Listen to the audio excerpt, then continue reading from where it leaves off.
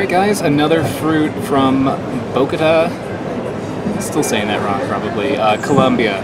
Now this is one that I've seen before. I forget the Spanish name for it, but it is a banana passion fruit.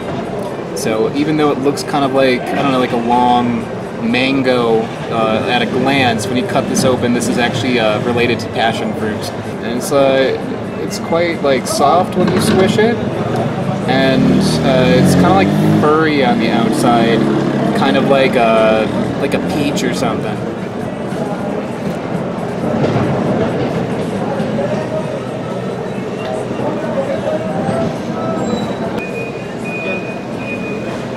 Yeah, check that out. That was really cool looking. Look at that like bright like orange color in there.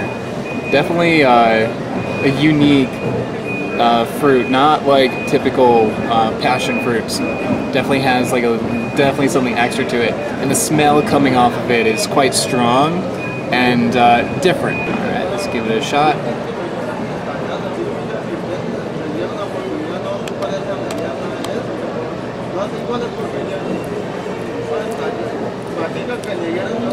That's really good, but very unique.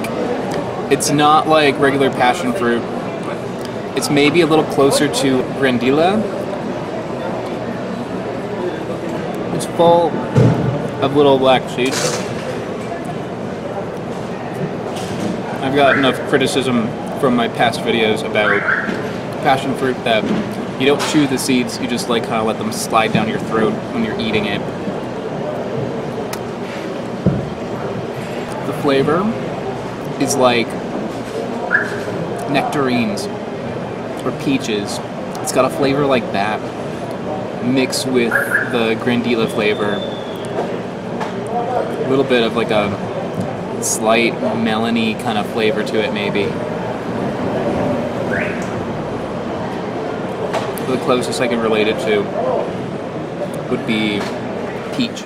Banana passion fruit juice tastes so much like peaches that I actually had to get it twice. The first place tasted so much like peaches that I thought they were ripping me off and gave me peach juice, but no, it just actually tastes like peaches. Like a peach kind of flavor. Not exactly like peach, but definitely similar to peaches. It's got like a little bit of a savory, like hearty flavor as well, like tomato, but in a way that's quite good. It's not like, you know, how tomato is treated as a vegetable. This would not be treated as a vegetable.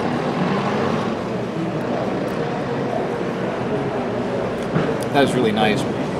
I find the texture of passion fruit kind of objectionable, but you know, when it tastes good like this, I almost like, I don't mind it, and it's really nice. To break it down a little bit, the sweetness on this is quite low. It's maybe the sweetness of like a little bit less than an orange. If an orange is like a 4 out of 10, this is like a 3. It does have a sourness to it, much less sour than a passion fruit, maybe a little more sour than Grandila. So I'd say like maybe if 10's a lemon, this is probably like a 3. It's a solid 3 for sweetness and sourness. But man, is that good! I had, like I said in my last video, I've got a bag about like 25 pounds of fruit, and you know, when they taste this good, maybe I'll actually be able to eat it all.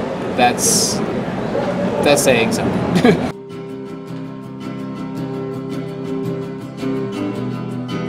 Okay, I only have 1 minute, so I have to make this fast. Guys, click the like button if you enjoyed this video. Click the subscribe button if you haven't already. Click that bell. I don't know what the bell does, but it probably gives an angel its wings, so click on it. That dislike button, don't click that one. Go to comments, leave a comment if you have something to say.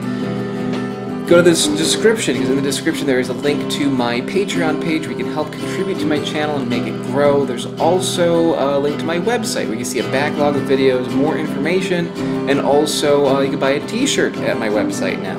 I want to give a special shout out to the channel Smarter Every Day. Smarter Every Day is a mega contributor on Patreon. They're really helping me out. If you like what I'm doing with fruit, check out his channel because it basically covers everything involving science. It's really interesting. Also around there should be a couple of videos right here. These are the videos to my next week's episode, if it's up, and last week's episode, where you can check that out. I still have 3 seconds, guys, so thank you so much. Bye-bye.